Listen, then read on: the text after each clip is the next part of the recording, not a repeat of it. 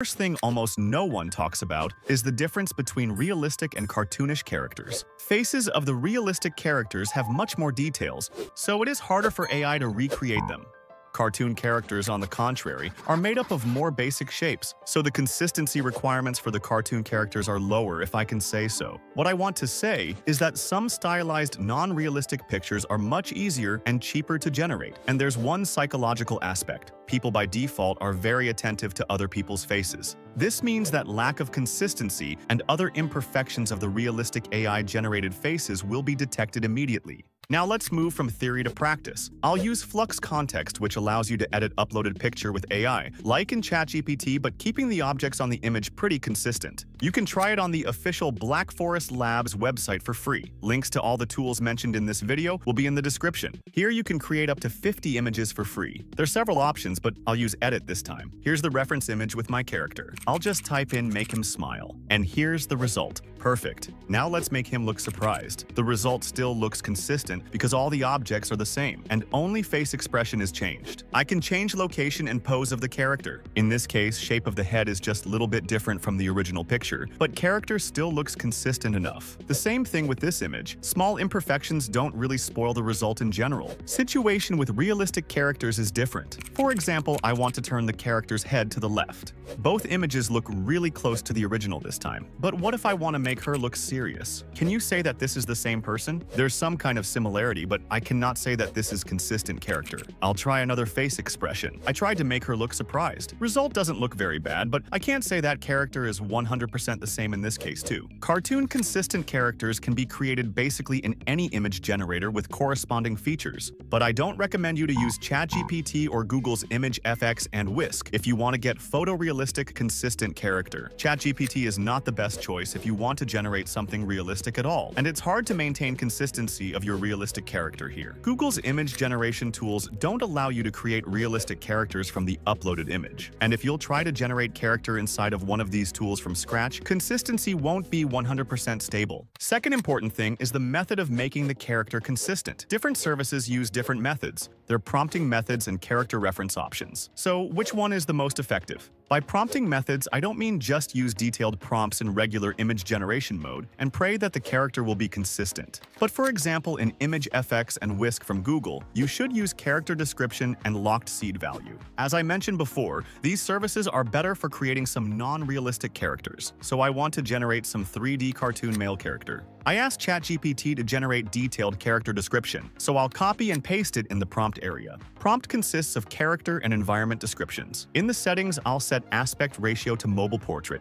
Here is seed value, which should be locked. Seed value is just number, which defines the starting conditions of the generation. And if you use the same seed value and subject description, you significantly increase your chances to get consistent characters or other objects. Really good result. Faces are almost the same on all 4 images. Yes, body proportions can be even more consistent. In such cases, you just have to provide more detailed description of the character's figure. If you want to place the same character into different setting or location, you just have to keep the same seed value. Describe the clothes of your character, for example, and add the description of the location. But basic character description should be the same. In this case, I want to turn this guy into medieval soldier with shield and axe, and the location will be changed to forest. Not bad. You can see that character looks a little bit different on the first couple of images. Guy on the second image is taller, and the difference between the shapes of the faces is noticeable. These two pictures have some differences, but these are more consistent, and the character looks not so different from previous generation. But you also should know that if you lock seed value in some other image generator, it will work a little bit differently. For example, in services like Leonardo AI that uses stable diffusion models, you can reuse the same value.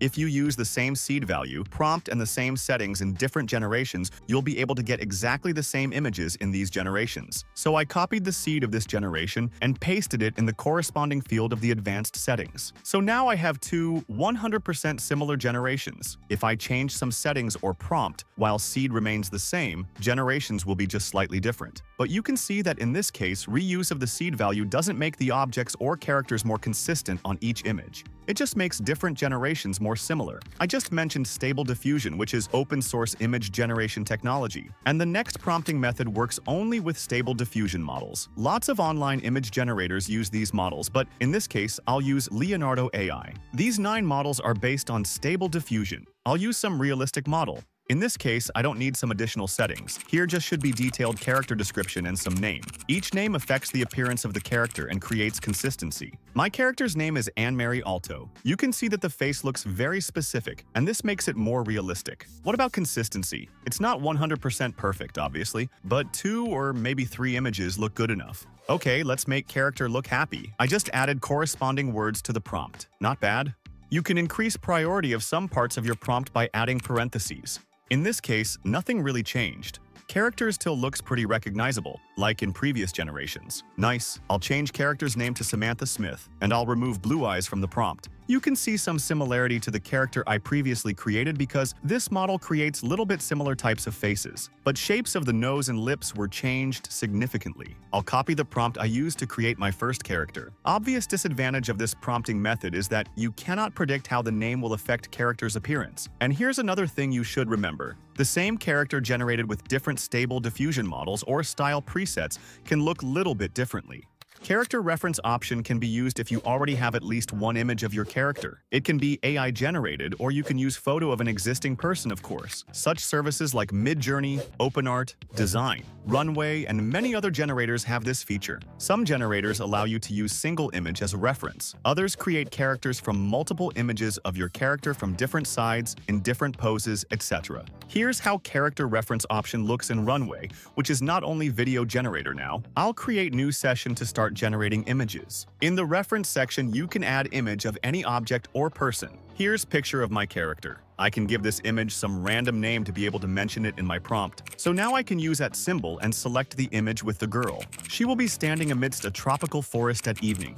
There are some pre-made visual styles you can choose from. I won't use them in this case. Aspect ratio will be 3:4, and I want to get 4 images in one generation. The advantage of Runway is that you have 125 free initial credits, so you can test character reference option for free. Lower quality images are a little bit cheaper, and here's the result. Girl on all the generated images looks really similar to the reference. As you can see, Runway copies not only face but all the other details like clothing, haircut, etc. But I want to make her closer to the camera, and this time, forest will be replaced with the city. I want to see if Runway will be able to recreate all the small details of the character's face, and I set the quality to 1080p. You can see that the result is just perfect. All the facial details have been accurately recreated. In Runway, I used only one reference image. Design AI allows you to use multiple pictures to create consistent character. This service is really similar to OpenArt. Both of them have lots of useful AI tools, including consistent character generation features. Both use pretty similar character generation workflow, but Design AI provides few initial free credits so you can test its consistent character generator. The only thing is that you cannot create your own characters with free account. You can select one from the list of pre-made characters. Here you can see the images this cartoon character is made from.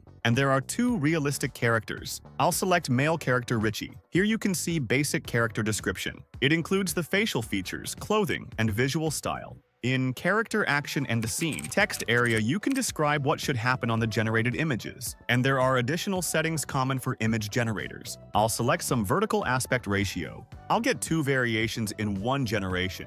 Here's what I got. The man on both images looks really consistent. The only thing I don't like is this twisted hand. Okay, let's make him closer to the camera. The level of consistency is really high, but of course it is hard to keep the same shape of the glasses all the time. Of course, I can change character description. For example, I'll make the hat red and the t-shirt will be blue, and I'll remove black suspenders. In Character Action and Scene section, I specified that he should smile. Great, everything corresponds my prompt. Except these suspenders, probably because these black suspenders appear on the reference pictures. Services where you can use multiple reference images can be useful if you want to generate images of yourself, for example. So in such cases, photos from different angles with different facial expressions will help you a lot. The next important thing you should know is what kind of reference images you should use to maximize quality of the output. First of all, if you use single reference image, it should be front view, person should be close to the camera, quality of the image should be as high as possible, face must be clearly visible without harsh shadows or blurry spots. Even if you use multiple reference images, you should have at least one picture that meets these criteria. No matter if you use prompting methods or character reference features, you should repeat key traits in your prompts. In case with prompting methods, the character's appearance completely depends on your prompt, so different prompts will lead to inconsistent result. But even character reference tools can create characters with little bit random haircut, outfit, facial expressions, etc. if you don't specify these things in the prompt. And the last thing I wanted to say is that you shouldn't always focus on just one tool. Each service has its pros and cons, so it's hard to find one perfect tool for all possible cases. I recommend you to keep an eye out for updates to existing generators and the emergence of new ones.